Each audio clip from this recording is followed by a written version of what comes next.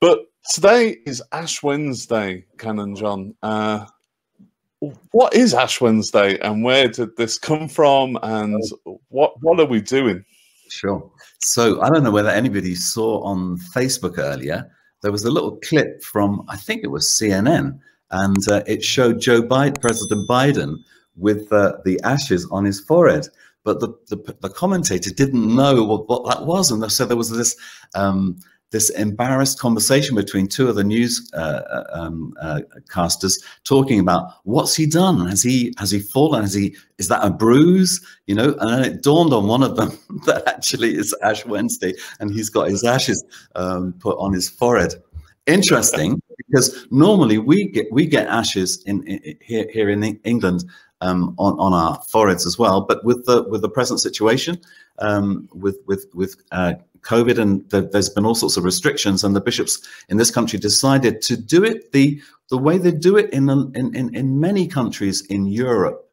I've certainly experienced it in Italy, which is when the ashes are not actually put on your forehead, but actually sprinkled on your head. In fact, I could still feel the ashes on the top of my head from this morning.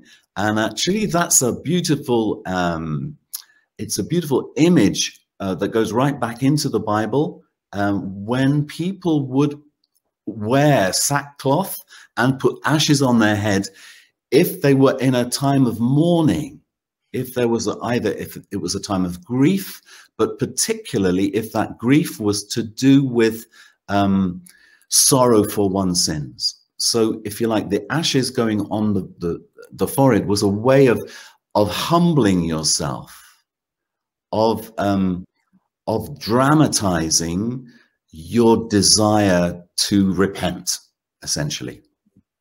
So thank you so much, Canon John, for being here today. It's been a real pleasure to have you as our guest.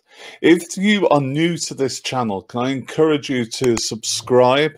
And also, if you've got like lots of value from this, I really encourage you to hit the like button and to share this with your friends.